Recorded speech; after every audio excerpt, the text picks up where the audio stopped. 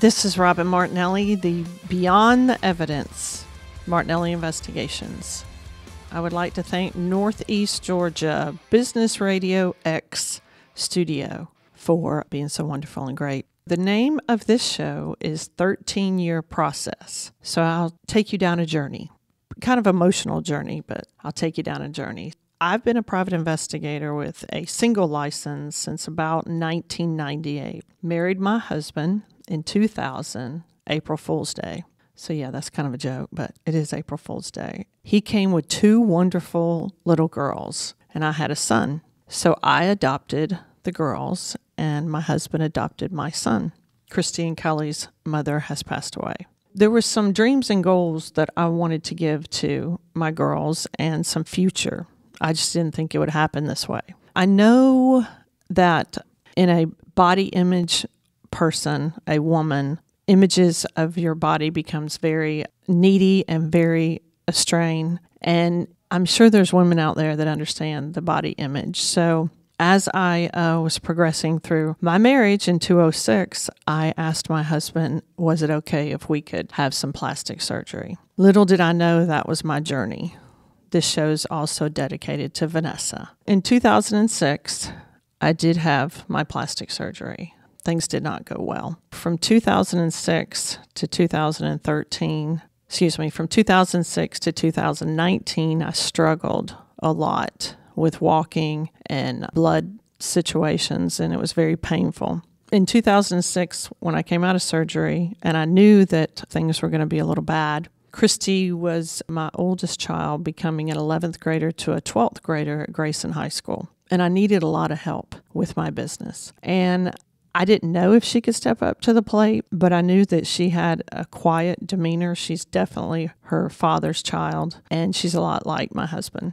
Throw in there a little bit, my husband is a retired police officer, still a police officer, and my girls are in law enforcement. So when we decided to have the surgery, I thought I was going to recoup for about a week or two, but I really couldn't walk. I literally could not walk on my left leg. It took about 6 months to diagnose me. So I came home and I was in this little pity party, and I asked Christy, I said, look, Christy, there's a lot of things that need to be done with the company. Martinelli Investigations had been birthed in 2003 from my process serving company, so it was quite busy. So in the state of Georgia, back then, at the age of 17, which Christy was, you could become a private investigator. But little did I know she would become the most famous, youngest private investigator in 2006 and 2007 that we ever knew. Christy started working cases. Now, please know back then, I think I've mentioned it before, that you had to go to a 6-month school every Tuesday and Thursday night from 6 to 10, and you really couldn't miss anything. So Christy actually would get off from high school and go straight to Gwinnett Tech College and take her private investigation course, which was very expensive. And she did that, and she loved it. I started putting Christy on jobs. Two of the most wildest ones was my girls were into equestrian, and they really love horses. And they both competed too, and they both had their horses. One of Christy's first cases was to actually go to a horse barn and a horse show and actually film two horse trainers that were having an affair. And it was just so hilarious how it turned out, because you would never expect this little shy girl that's 17 years old was busting people for cheating spouses. But it was just another day for her. In the front of the Atlanta Journal-Constitution, it would say she's serving French fries. She's not serving French fries, she's serving papers. Christy did so well. I wanted to thank her in the Atlanta Journal-Constitution for being a great senior superlative from her high school, and bought an ad about her and told the reporter about her. Well, he couldn't believe it. He couldn't believe she was 17 in the state of Georgia actually doing private investigation work. He couldn't believe that she was doing it. And so I had to show my license. I had to show her license, and it just exploded. CNN, ABC, The Montel Show, Geraldo Rivera Show, a whole bunch of media outlets were at her graduation. And little did I know she didn't tell anybody she was a private investigator. So that was quite funny. But in doing that, she helped out with the company, and I really appreciated her. All of my children became a certified private investigator at one time or the other, along with some of their friends.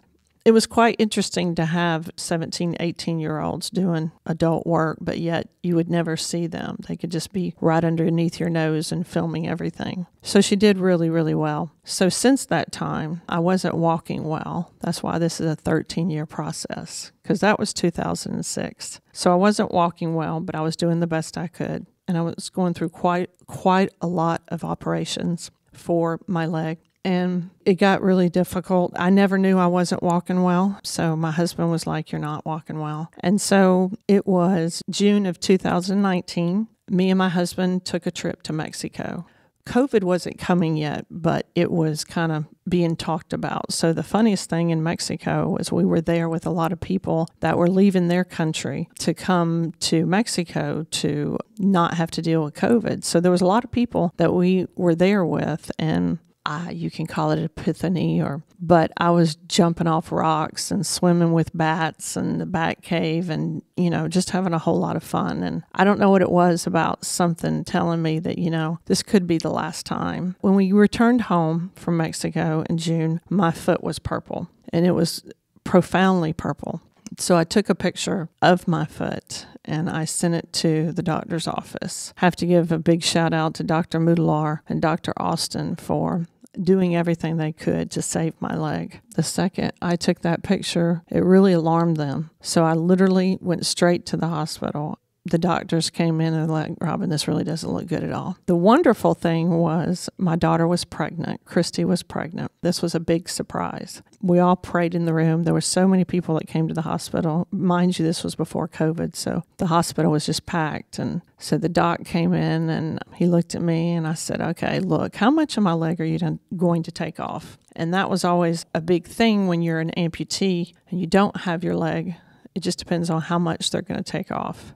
So he literally drew on a napkin. I still have that napkin today. He said, "I'm either going to take off 2 inches below your knee, or I'm going to take off your thigh, or we're going to go all the way up to your back." And so I just started crying and, I looked at Christy and I just, hugged her and hugged her belly and was just talking to this little being inside her going, "I think everything's going to be okay." He says, "Let's go do this." And for some reason, he gave me ketamine, which really, really threw me for a loop. I'd been under anesthesia a lot, but I'd never had ketamine, which can kill a horse. So when I was getting my leg amputated, I was talking to Martians and they were talking back, and I just swirled around this big loop and landed in a wheelchair. And as I landed in the wheelchair, there was this little girl sitting down in a little stoop, and she looked up at me and she goes, now mind you, this was 3 months before my granddaughter was born. Little girl looked up at me and she goes, "Gigi." And I said, "Yes, honey." She goes, "Well, what are you doing in a wheelchair?" And I said, "No, the bigger thing is, what are you doing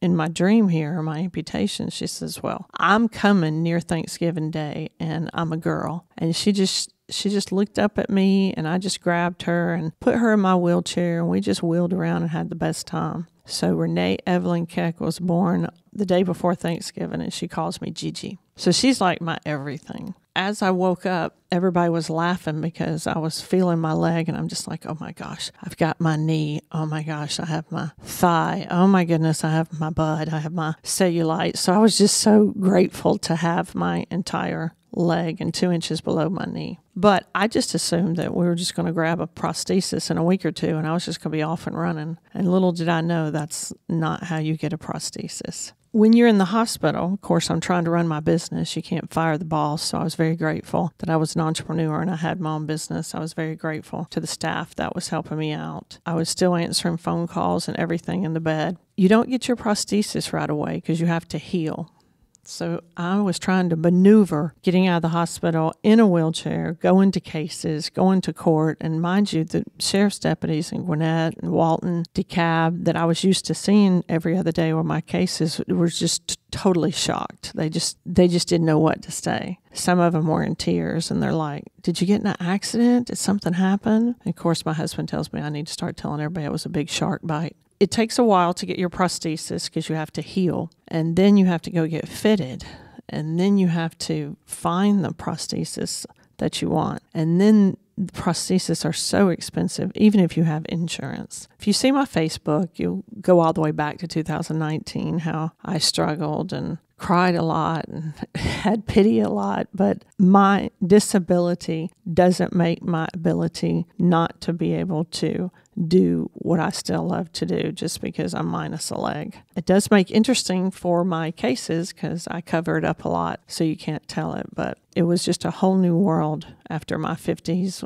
when a part of you, because they don't prepare you for this, a part of you just leaves and it's gone. And so I missed my toes. I missed my ankle. I mean, I'd had this body part, ever since I was born, and it was just difficult. I also want to thank my husband and my family for being the best that they could be to help me through this, because I had a lot of support. So you really find out who your friends are when you lose a body part, plus my staff too. They've been great. I guess the biggest message of this show is that just because you have a trade and something you do, and then you become, I don't like the word disabled, so you become an amputee, things just change. And so you just do things differently. You take your wheelchair everywhere. You take different legs everywhere. You try not to look at people that are staring or people that's going to say something. And, you just try to keep on going. But I'm very thankful for my business. I'm very thankful for the people in my industry. And I've taken a couple of hits for my industry, but I loved being a private investigator. I love working in the field and promoting my business. And I'm so glad I have an opportunity to do a podcast that my little 4-year-old granddaughter one day can understand how great her mom is and how great the family is. So the way my life has changed a lot, I like to call it my ability, because it's not a disability. I try not to take things for granted anymore at all. That's number one. It takes a minute to put a leg on. Most people just roll out of the bed, put their 2 feet on the ground. And I tell people that a lot. I'm like, I don't know why you're so sad about things, or things could be so bad when they're going through a divorce or something. I'm like, you wake up every day and put 2 feet on the ground. I can't wake up anymore and put 2 feet on the ground. Now, the phantom pain, no, I don't have phantom pain, but I used to envision that my leg, that I can't tell how many times I just roll out of bed thinking I could just put my 2 feet on the ground, because that's what you're used to for 50 plus years, 52 years. People assume when you have a prosthesis that we wear it all the time. We go to bed in it, take a shower in it, swim in it. That's not the case. I realized that I wore my prosthesis from probably 7 or 8 in the morning until 7, 8, 9, 10 o'clock at night, and that's very unlikely. A lot of people only wear their prosthesis 1 or 2 hours a day, and they stay in the wheelchair. I'm a big advocate for helping people get prosthesis because they're very expensive, like $30,000, $35,000 per leg sometimes. So I'm a big advocate to get out of the wheelchair. Now, yes, does it hurt after a while? Well, I mean, you could just imagine your weight and your balance and what you have to do to put the leg on. So I have a silicone sleeve, and that's really, really nice. That's like cashmere. So I spray the silicone sleeve with alcohol and water and then turn it inside out. And you have to get it just right. So you can't mess up the way it's going on. You have to remember it's just right. So that takes a minute. Once the silicone is on, then I pick between my regular leg and my Nike leg. I have a Nike leg that I'm very proud of. My Nike leg allows me to bounce, and it's very bouncy like a blade. It's just weightless. It's kind of a fun leg, I guess you can say. So, but I can't wear it all the time because your hips and your balance. And you can't lose a whole lot of weight, and you can't gain a whole lot of weight when you have a prosthesis because it's fit to that part of your leg. Now, I'm very excited that I am below the knee amputee, meaning I have my knee and I have 2 inches below my knee, which helps me, getting in and out of the pool and the hot tub and the tub and in and out of the shower. So I have that knee. People that don't have their knee and it goes all the way up to their thigh is a total different amputation because they have to strap on, different stuff to make that leg stay, because I go to support groups and I'm just very grateful that I'm 2 inches below my knee. I'm very grateful it's my left leg because I drive with my right. I'm extremely grateful for that. I have a friend, Ariel, that's an amputee, and she's quite younger than me, and it's her right. I see how much more difficult it is for her to get in a vehicle, take her leg off, and drive. How is it different to do a private investigation? Well, I hope people don't look back at my Facebook to recognize me, but kind of been the face of the company forever, so you can look me up, and Christy too. So I try to wear boots. I try to wear, of course, that's really bad in August when you're sweating and everybody's in sweats, but I try to wear boots and I try to hide it, and I can, but sometimes when I walk I can't hide it, and sometimes I just have to take it off. It just gets very, very hot and very sweaty, I guess you can say, so you take it off. And where it becomes very embarrassing, and shout out to the person that helps me clean my house. I came home and I forgot my leg in the truck, and so I just kind of got on concrete and scooted in the concrete, scooted in the house, and she's just looked at me. I said, I forgot my leg. She's just like, I'll go get it. The trauma is still there of trying to understand, and you just give up asking why. You just don't. It's the why's not anymore. Your new normal becomes a normal without a leg, and that new normal helps you to sit differently and booths and chairs, and rides at the amusement park is different.